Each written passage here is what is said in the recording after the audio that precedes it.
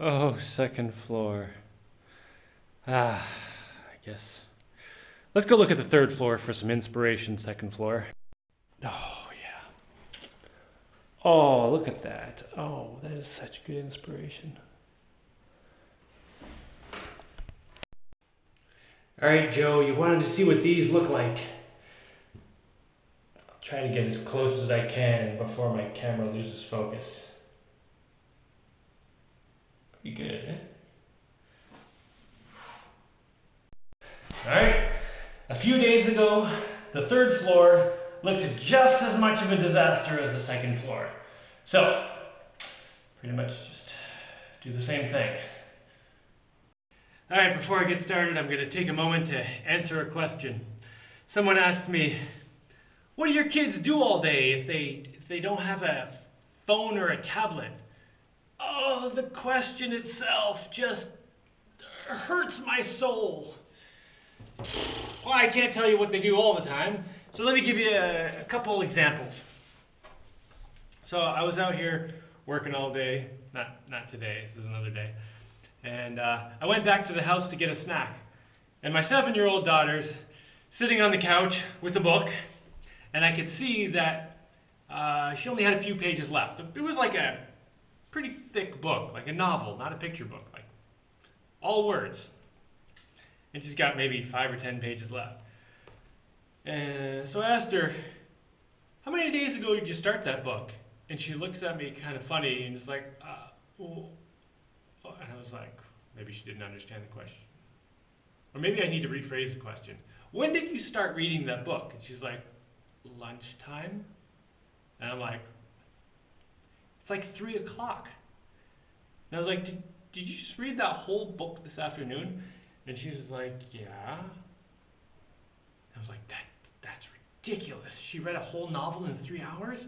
So I sat there kind of inconspicuously watching her as she carried on reading and counting 1, 2, 3, 4, timing how long it takes her to read a page. And her little eyes are going, and she's just flipping through pages. And I did the calculation. And at the rate she was reading, it would only take her like an hour and a half to read the entire book.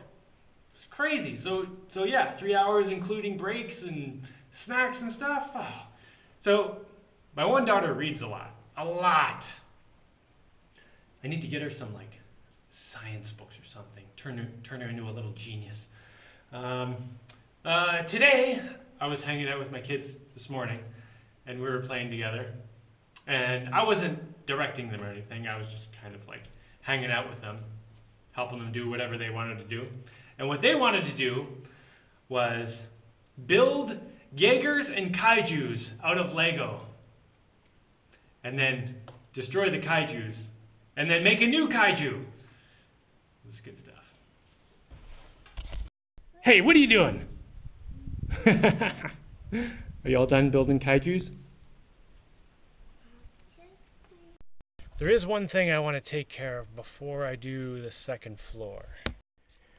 Right here is a crack, and it's the last one that was still moving. Let me show you some of the other ones I fixed. There was a crack here, and the last time I patched it was weeks ago, and it hasn't opened up at all.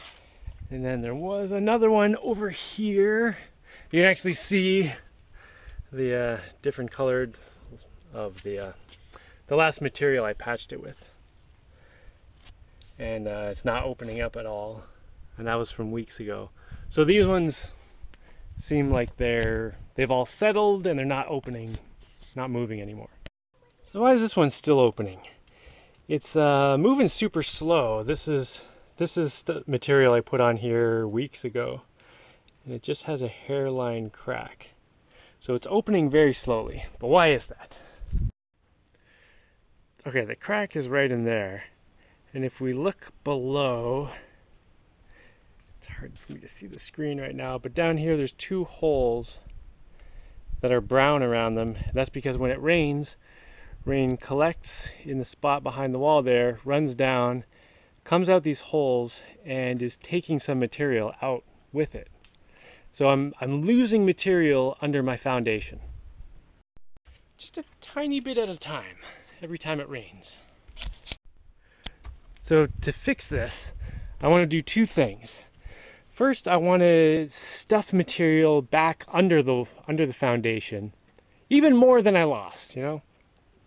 And then I want to fill this whole area with clay and pack it down nice, so that when the water comes down the building, instead of pooling right there, it'll hit the clay and run down this way and go out somewhere else. Okay, back over to the side where the cracks are fixed and seem to be holding very well. This side of the building, there's a bunch of clay in here. So the water comes down and they're at the top of a hill and the water runs away from the building before trying to get into the ground anywhere. So that seems to really be working well. I'm going to go back to my rock injector here since it worked really well before.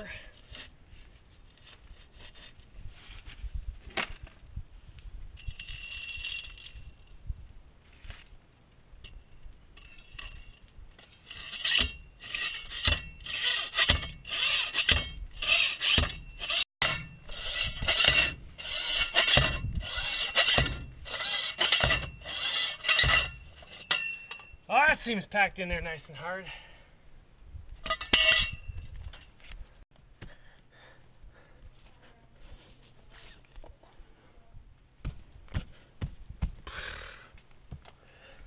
Alright, that should be good enough for now. I'll get some more dirt in here when I have my bulldozer going. Someone in town is selling their bread maker for $18.